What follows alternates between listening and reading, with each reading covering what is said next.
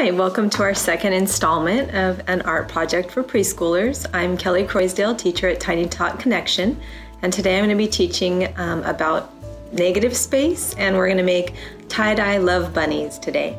So we're going to start off with our paper, so any paper that you have at your house.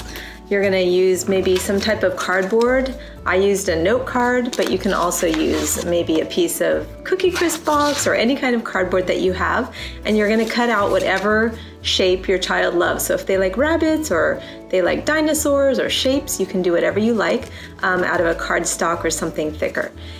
Then you're going to apply it to paper. So you're going to put some tape on the back and go ahead and apply it to your paper. And I did 2 bunnies because I wanted them to be together for springtime. And I just stick them on as best I can. And then you're also going to need a paper towel. So you're going to have the children paint with paper towel today. I feel like everybody probably has those at home. So they're going to wrap the paper towel around their finger pretty thick. And they're going to use some paint on a paper plate. You're just going to dip it in the paint, and you're going to have them blot all around the bunnies. They can do whatever colors you have.